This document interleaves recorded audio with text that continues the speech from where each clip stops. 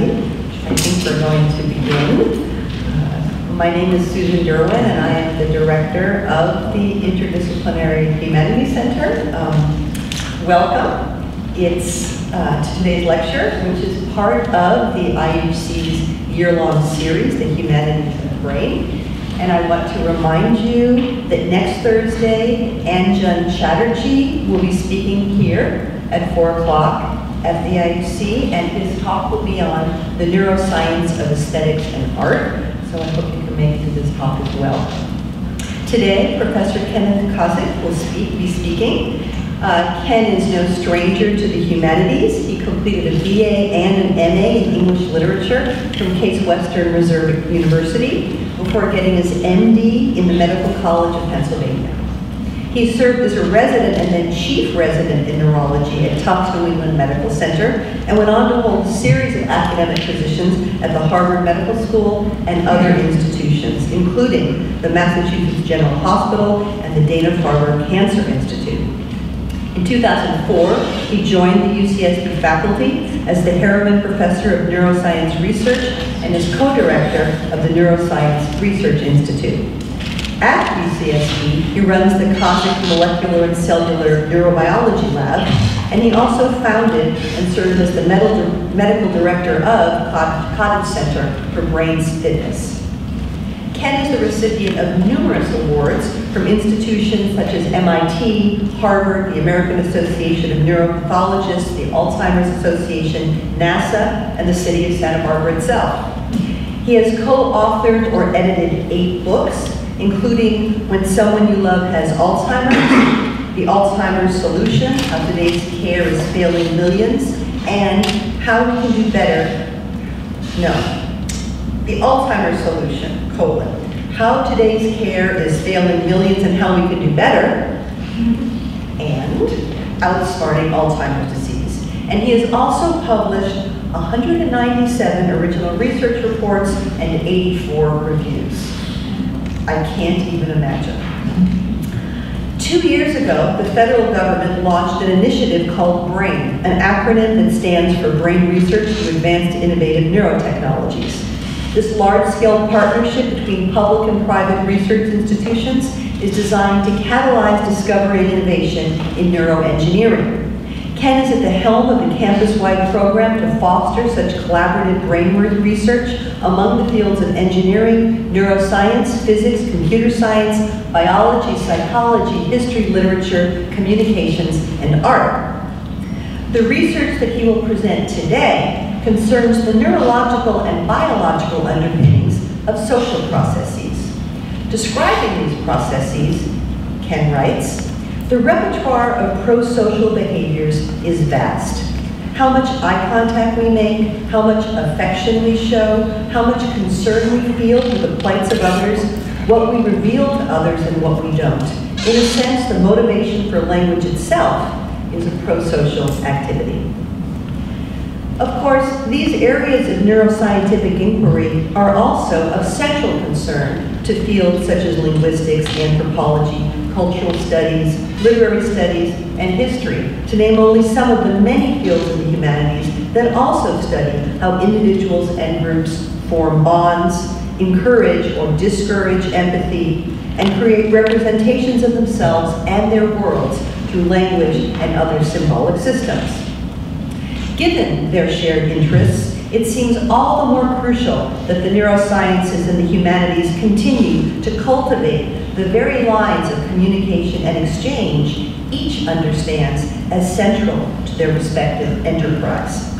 And I just want to take a moment to mention that on January 28th at the IUC, we will be holding a conversation among humanists and neuroscientists, including Ken and also Julie Carlson from the English department. So I hope that you can come here to take part in that conversation. Ken himself has been working to advance such interdisciplinary dialogue by co-teaching a course on memory with Professor Dominique Julien of the French department, who's also here today. Hi, Dominique. And more broadly, through the approach he takes to elucidating the function of the brain. In his own words, there are no boundaries here. What we are trying to accomplish is so massive, So important that we need everybody. Engineers, scientists, artists, musicians, historians, investment bankers, patients, doctors, and parents. If we are going to solve the greatest mystery of all time, we're going to need a lot of brain power. I am pleased to welcome Ken and his immense brain power to present his talk today. Nature spends the past few million years experimenting with the prosocial brain.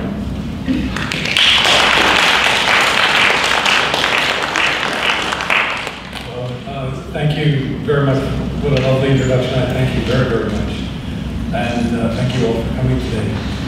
So I'm going to begin with a question here. The question is, the hominid genus, where did they all go? You might recognize pictures like this. These are all our cousins, our ancestors. These are all skulls that have been found over the last 3 million years that are very close to human beings, to us, to Homo sapiens. And yet they've all gone extinct. The one that has been here most recently along with us are the Neanderthals at the top. And you can see over in the corner, that's where we are, Homo sapiens. But most of them have become extinct even long before Homo sapiens even emerged. So lots of different sort of subspecies here that are emerging, but very hard to get traction, very hard to survive for a long period of time. Homo sapiens has been around maybe for, well, it's a little bit unclear, maybe 100,000 or 150,000 years. Neanderthals were here for 300,000 years, so we have a little ways to go before we outpace them. But even they succumbed. Now, it's not the case that when species diverge, and there are many, many subspecies, that necessarily all their closest relatives are going to become extinct. And the most famous example of this are beetles. Here is a famous quote from Haldane. Here he was in the company of a group of theologians and was asked, what could one conclude as to the nature of the Creator from the study of his creation? And Haldane said, an inordinate fondness for beetles. There are 350,000 known different species of beetles on the planet, and some people say that the actual number is closer to several million. So, they all live together.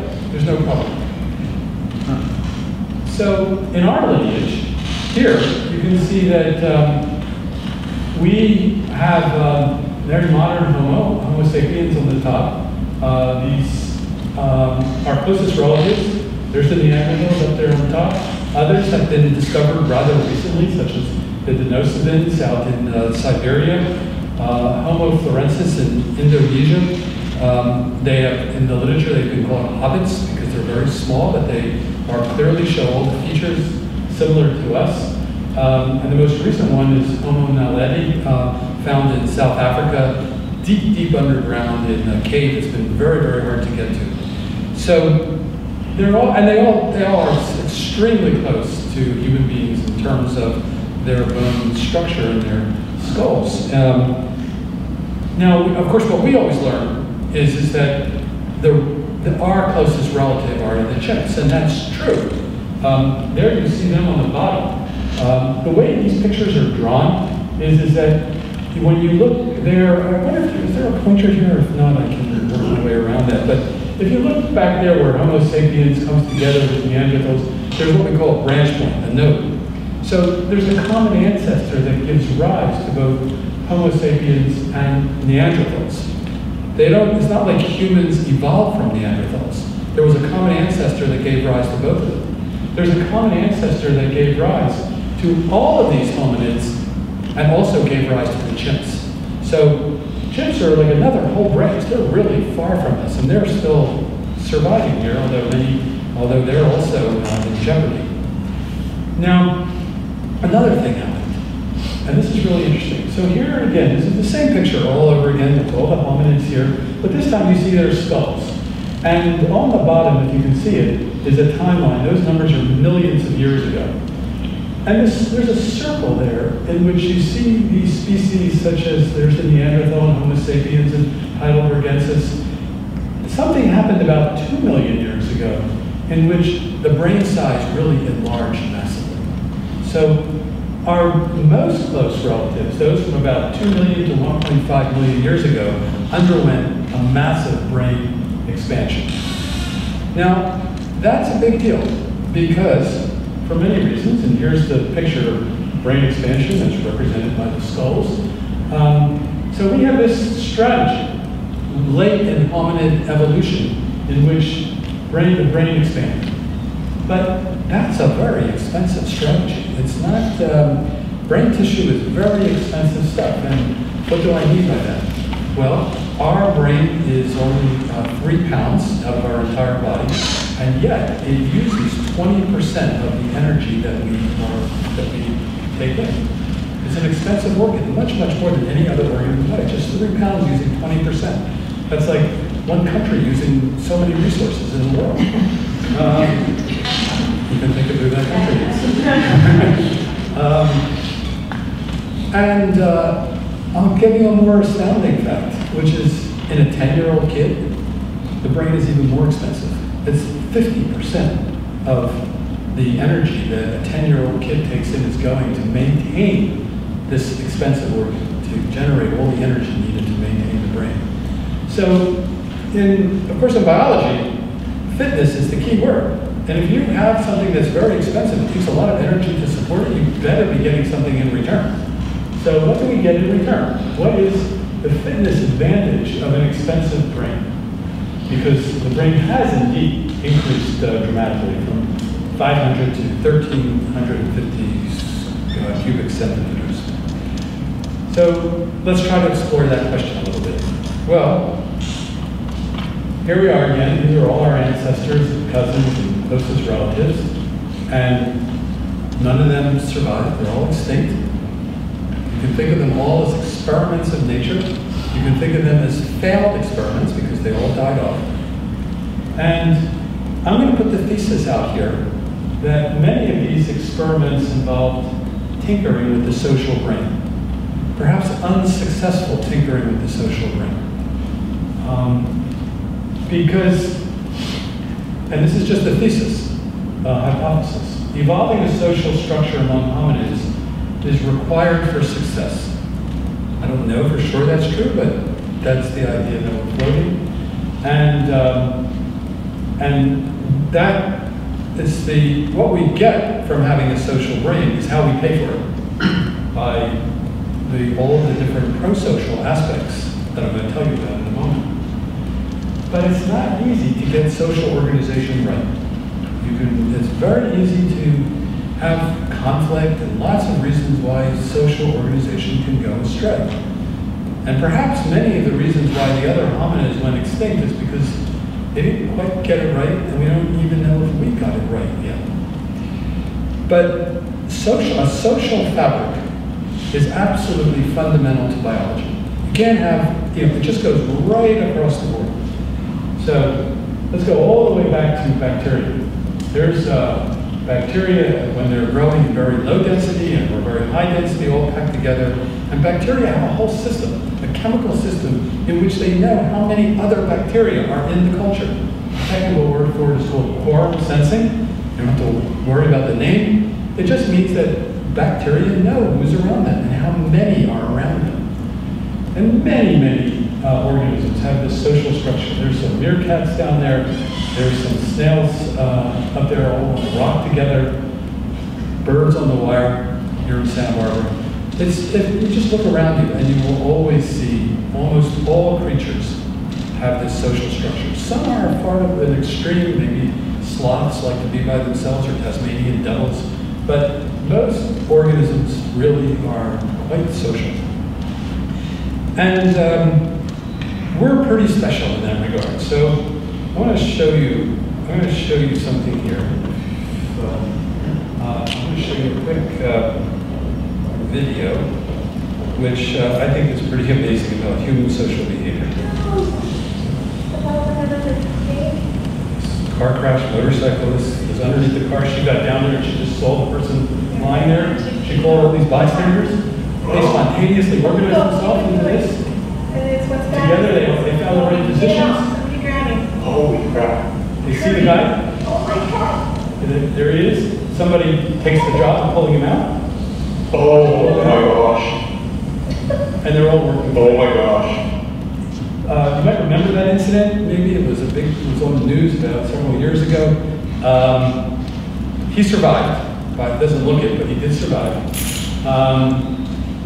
But that crash happened suddenly, and then all these people just organized. They all took a job, and they successfully got the guy out from under the car. Humans have this remarkable ability to be quite to work together, and we have some terms for these kinds of behaviors. So the term we use is prosocial. And many organisms have prosocial behavior. Ours has some unique features to it. This is voluntary social behavior intended to benefit unrelated individuals or society. Unrelated individuals, that's important. It's involves division of labor, like you saw in that car accident. We see this in trading, in armies working together, care for the needy. Often there's it's all regulated by a shared moral system that's enforced, albeit imperfectly, by third-party sanctions. That is, people might join an army, work together, because they all believe that someone is the enemy. We're really together even in death. Cemeteries are places where people like to bury themselves. What's the motivation for working together? Could be empathy, could be concern for the welfare and rights of others, could be egotistical or practical concerns, self-interest, reciprocity. Altruism is a special form of prosocial behavior in which we show an unselfish interest toward others. Now, as I said, many organisms have prosocial behavior, but if we compare this to our closest relatives, to other primates, they also cooperate, but in much more smaller groups. And there's another form, an extreme prosocial behavior, which is seen in a number of organisms. You might know this term, eusocial. Here, cooperation has gone to an absolute extreme. This is not what we do. In this case, individuals become genetically committed to doing just one job, like in termites or ants, where the only thing they can do is be the worker ants. They don't do anything else. They don't even have offspring.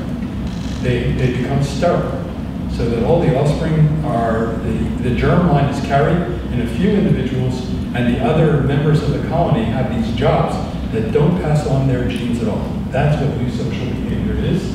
And division of labor is divided into castes. Some of them are workers. Extreme examples are, I think this might be, I forget what, it's termites, in which one specialized job is to just sort of hang on a limb and fill your body up with food so other animals can sort of glom on and eat the contents of their bodies. So it's really highly, highly specialized behavior. And this kind of prosocial behavior has evolved repeatedly and independently many, many times. There's even a mammal that has prosocial behavior called the naked mole rat.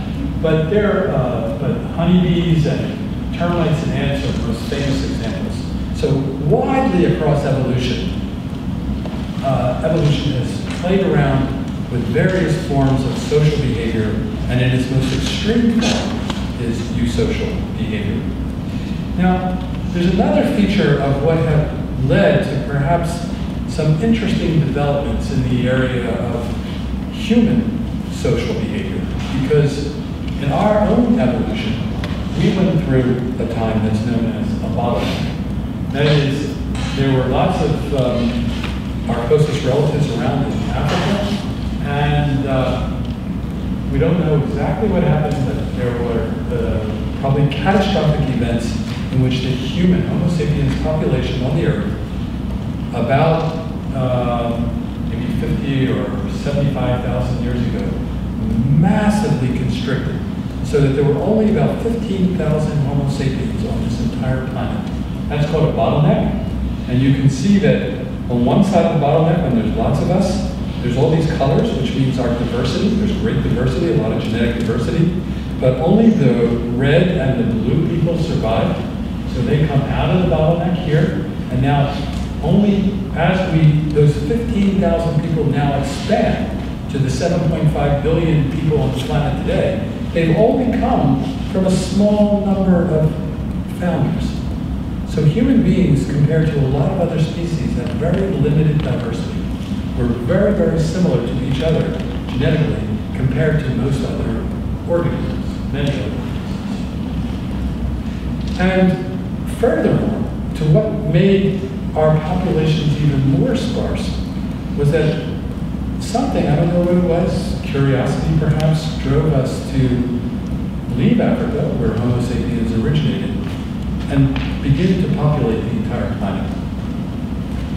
So we left Africa, went all across Asia. There was a land bridge where the Bering Strait is, came down the coast, the Pacific coast, all the way to South America, populated Europe, and in a relatively short period of time, over tens of thousands of years, this small population was even more sparse as it spread out around the planet. Very small groups going and starting their own founders in different places.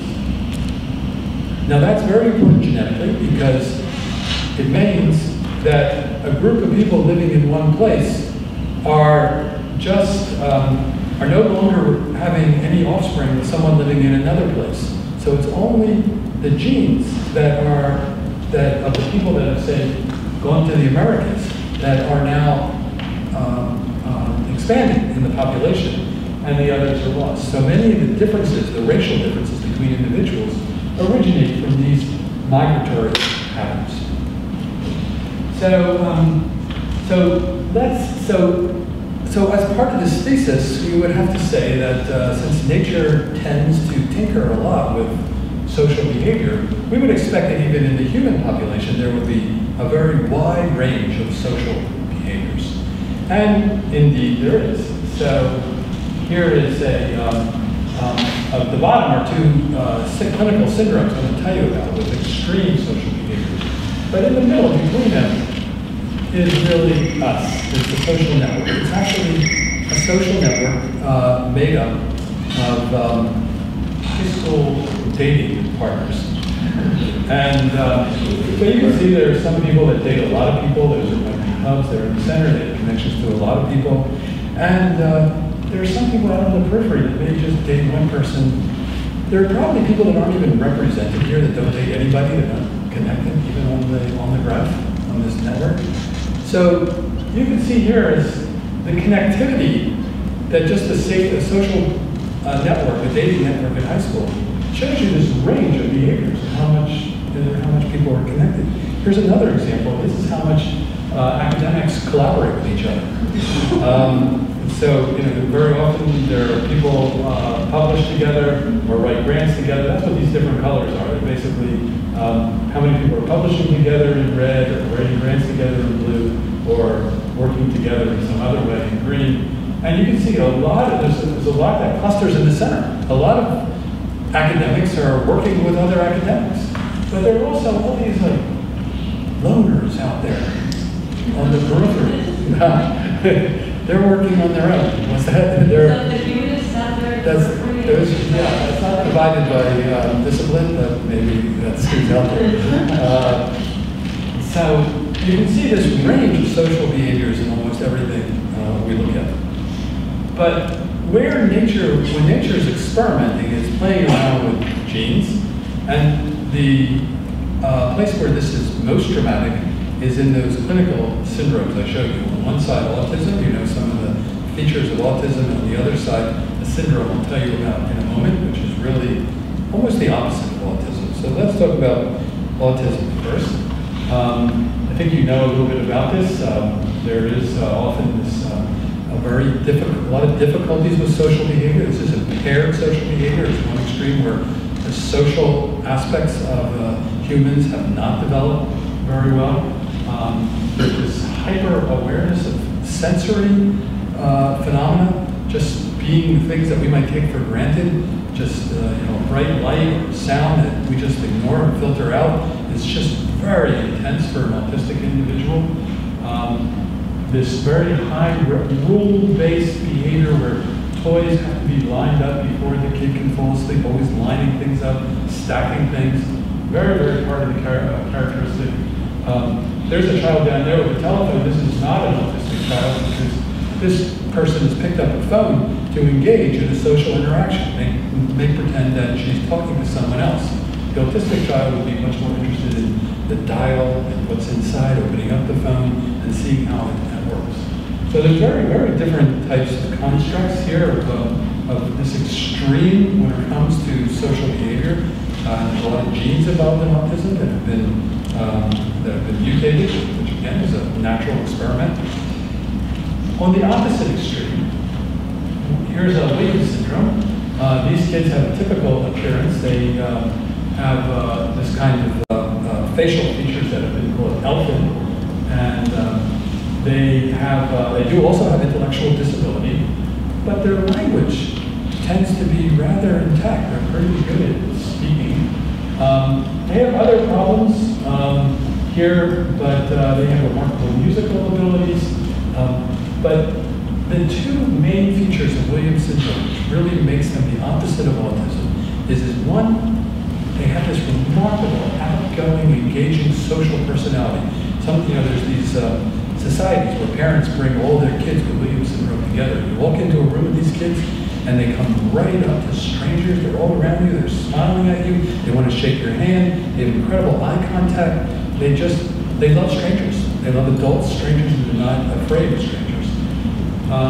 They have more trouble forming lasting relationships, but they have this very engaging personality, and because they're intellectually impaired, but they have this language ability, there's a decoupling of language and intelligence, which we often think goes together, but in their case, it's dissociated, and I'll show you two, again, extreme examples. One on the autism side, where this child, just 5 years old, is drawing a horse with dimensionality to it. This is a child with autism who could not even talk, and yet she had the ability to draw to sketch out a horse with this incredible ability, three-dimensionality and shading, all the things that you would expect in a much more sophisticated artist.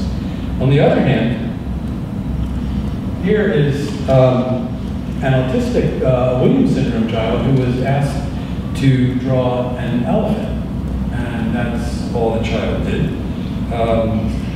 But when asked to describe it, here's what she said. What an elephant is, it is one of the animals. And what an elephant does, it lives in the jungle. It can also live in the zoo. And what it has long gray ears, fan ears. I love that use of the word fan ears. Ears that can blow in the wind. It has a long trunk that can pick up grass or pick up hay. If they're in a bad mood, it can be terrible. If the elephant gets mad, it can stomp. Stomp, a low-frequency word being used here. It could charge. Sometimes elephants can charge. They have big, long tusks that can damage a car. It would be dangerous when they're in a pinch. When they're in a bad mood, it can be terrible. You don't want an elephant as a pet, a cat or a dog.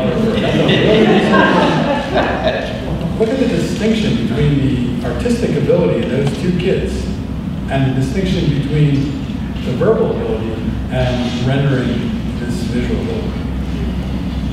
So these are conditions in which we know something about their genetic basis. And for Williams syndrome, we know actually quite a lot. So here are chromosomes that are all colored real pretty. And we have these 23 chromosomes. You see them down there. There's number 22 in the sex chromosomes, the Y and the X. And those chromosomes are where the DNA is. The chromosomes are in all cells in your body. Rare exceptions. And there's a place on chromosome 7 where that red arrow points upward, where 25 genes in Williams syndrome are just deleted. They lack 25 genes. Actually, the more accurate way to say it is you get genes from your mother and your father. They lack one set of those genes. They didn't get the genes from, say, their mother, even though they have a gene father. So they have half the dose of 25 genes that they should have. And missing 25 genes now gives them the ability to describe an elephant that the child can't really draw. I mean, in some path that we don't understand at all. It's really a little bit sort of, I think, perhaps an overstatement to try to say there's any direct line between the genes and the behavior. But that's the challenge of biology, is to understand that, because that's what they're starting with. They're starting with missing 25 genes, and they all end up, the syndrome is very similar. Almost all kids with Williams syndrome have that, what we call phenotype. That's the appearance. That's what we see. So those 25 genes are doing really something interesting.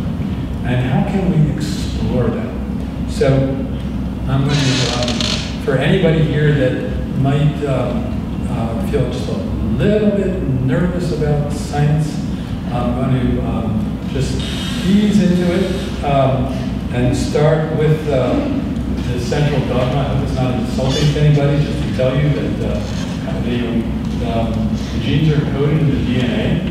That's where the 25 genes are missing, right there. There's a cell that we're looking at, and that blue thing is the nucleus of the cell, the center of the cell where the DNA is housed.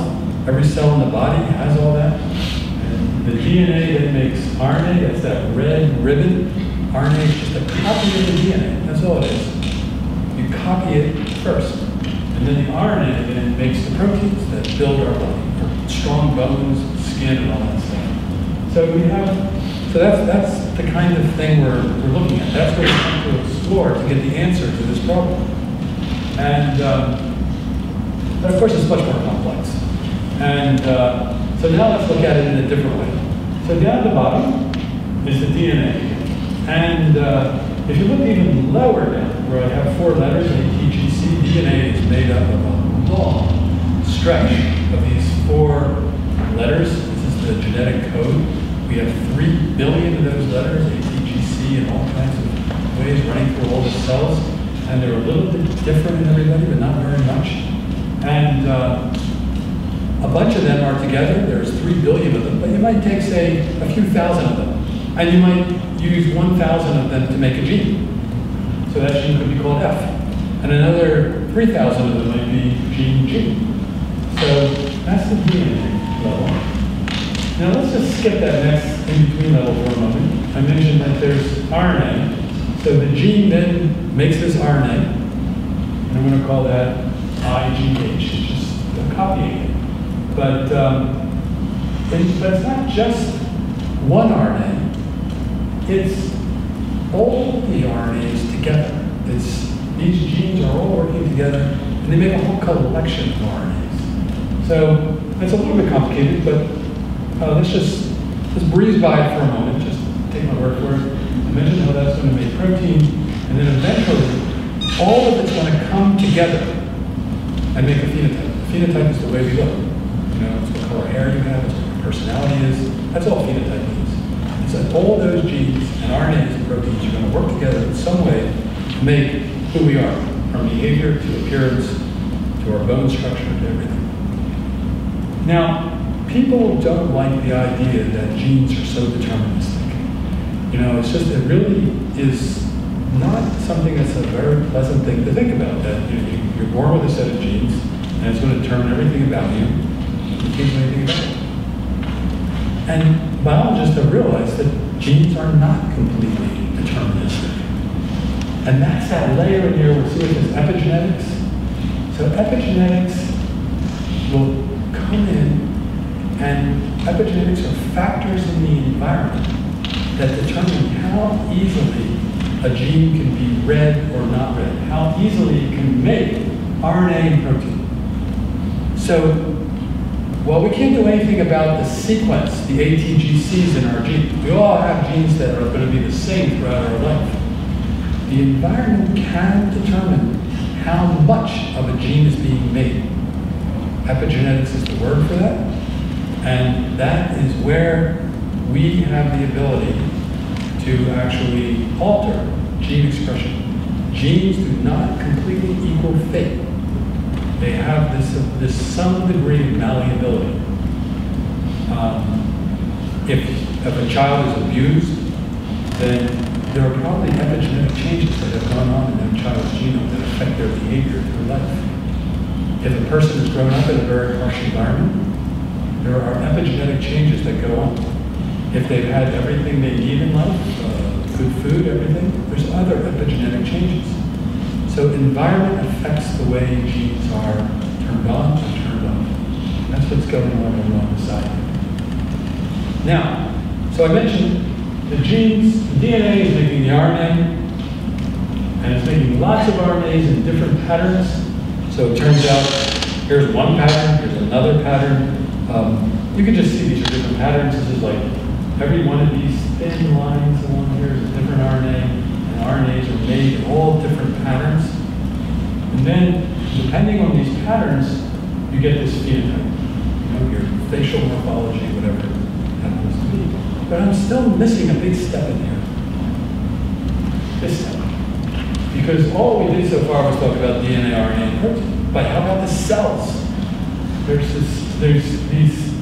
The body is making, the brain, for instance, the brain is using all of this pathway in each of these 86 billion neurons in the brain, each one with 5,000 to 10,000 synapses. All that's going on, every single one has the process that I just told you about, every single one of those 86 billion cells.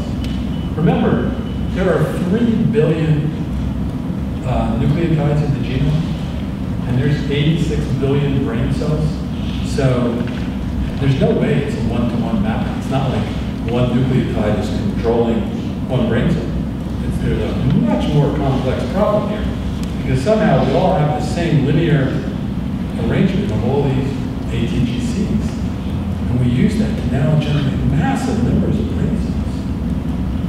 And the rate at which this is happening, the reason this is so important developmentally and for something like autism and Williams syndrome, is because the rate at which this is happening during fetal development, there's the numbers. The fetal brain makes 500,000 new neurons per minute. And those neurons are forming connections with other neurons at synapses at the rate of 2 million a second. This is what's happening in utero. Can you imagine, like, your wiring system that's hooking itself up at the rate of 2 million connections a second? It's just staggering to think about that.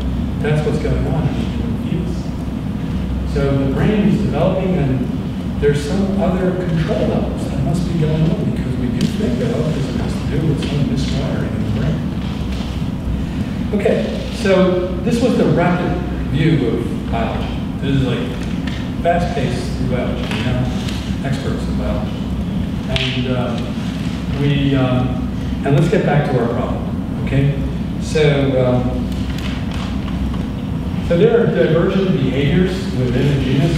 I told you beetles all have divergent behaviors, they do very well. There's a human over there in the background. Oh good, that works. This is humans, this is Neanderthal. Neanderthals did not survive, humans did. Something happened in which they lost out. But as I mentioned, other species live very well. They find their own niches to actually survive. And a very interesting example are voles. So, and voles, also, different species have quite unique behaviors. So here's a prairie vole in which the male and female live together. They're thought to be monogamous. And they have what's called affiliated behavior. That is, the father will look after the offspring with just as much concern as the mother. So this is called affiliated behavior. But there's another vole, one called a montane vole, in which very closely related. But they're just the opposite. The males are very promiscuous. Once the kids are born, the males leave. And it's interesting, so there's 2 points I want to make here. One is that species can work together on the planet with having quite different social behaviors, both of which are successful. But also notice here how behaviors come in blocks. You know, it's not necessarily the case that just because the male is promiscuous, that he has to also ignore his children.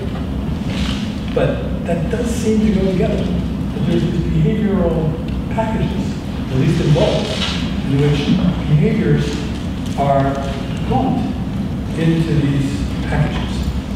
So we're going to continue on that theme for a little bit here. And so here I've already shown you this. Here are this natural, what's called a natural experiment, in which some kids have autism because they have some gene mutations. Williams syndrome has these genes deleted. There's a very small number of people with autism that actually, usually they have a few mutations here and there in the genome. We don't understand fully the genetic basis of autism.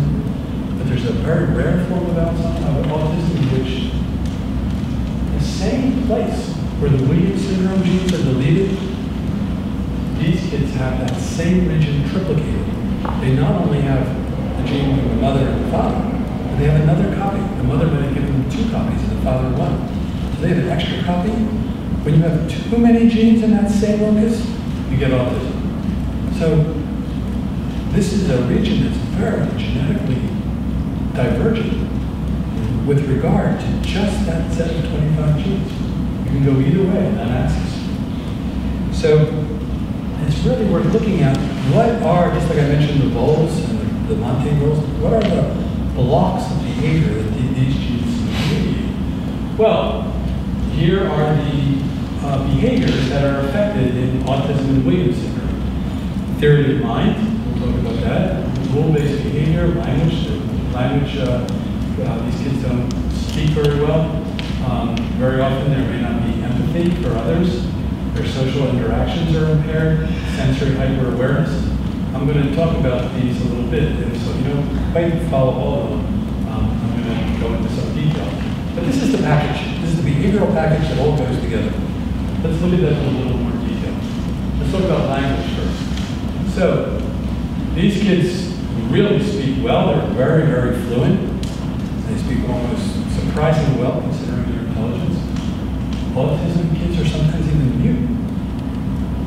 Well, what is that related to?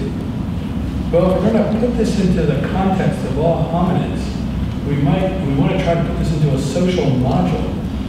Maybe the role of language here is not so much to communicate, but for what's called phatic expression. Phatic function is the only function in this, for language, is to perform a social task as opposed to conveying information. It's something like grooming. So some people might say that most of the words we use are really phatic or not. I mean, how much of what we say to each other really is conveying information? It's like, how are you? You don't care how the person is. You just say, how are you? It's polite. You talk about the weather because you have nothing else to talk about. Well, an awful lot of our communication is what's called phatic. It's just for social discourse because we want to keep relationships between people at a certain civil level. And that is perhaps the primary use of language to be social. And then this information can be conveyed in a lot of other ways. Facial expression, hand movements. Really the language, communicating information is probably a small part of what language really does. It's really for social relationships.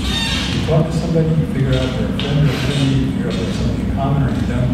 That's really what language is doing. The other I mentioned is theory of mind. That's another aspect. I think most of you know what theory of mind means. It's impaired in autism. Just go through this in a few moments.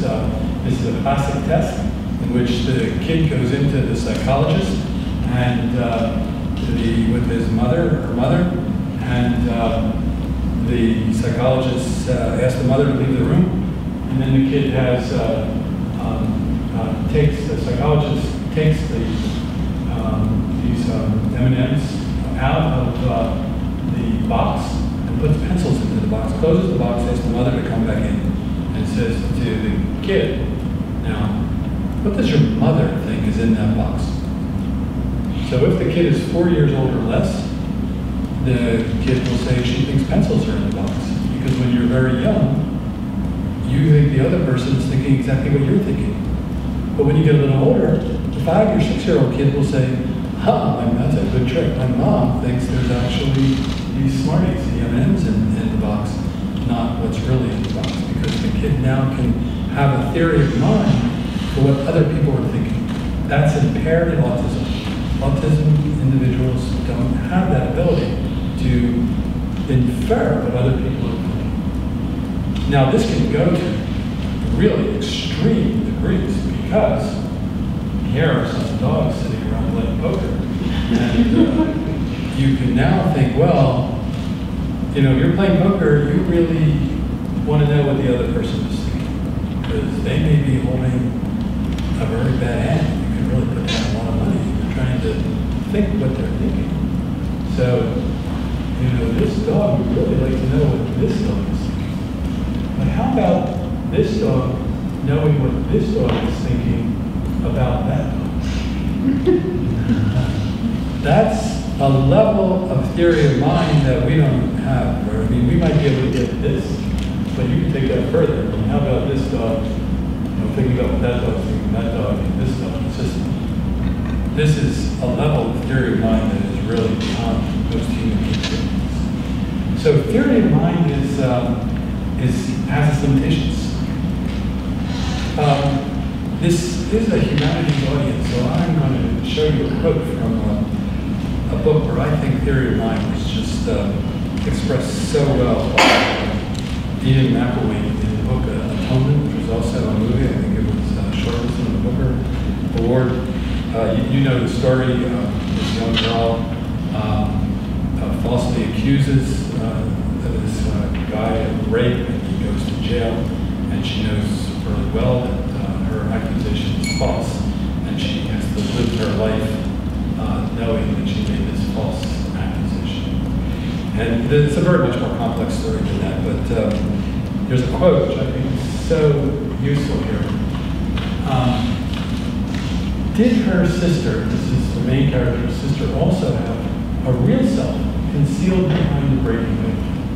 Did everybody, including her father, Betty, Hardman, all of these people, they have this real self somewhere in there? Betty, Hardman, or people that are working on this estate? If the answer was yes, the world, the social world, was unbearably complicated with 2 billion voices. This was in the 1930s, so there were only 2 billion people on the planet then. With 2 billion voices and everyone's thoughts striving in equal importance, and everyone's claim on life as intense, and everyone thinking they were unique, but no one was. One could drown in the irrelevance. That, to me, that's a kind of level of theory of mind which is just, gets at the overwhelming quality of really being able to, the challenge of putting ourselves in other people's minds when there are 8 billion people on the planet. So here's another behavioral feature that goes together. I mentioned this balance and filter, the ability to balance and filter sensory input. Autistic spectrum disorders, these kids often are just really put off by sensory phenomena. It's really hard for them to pay attention to all the things going on.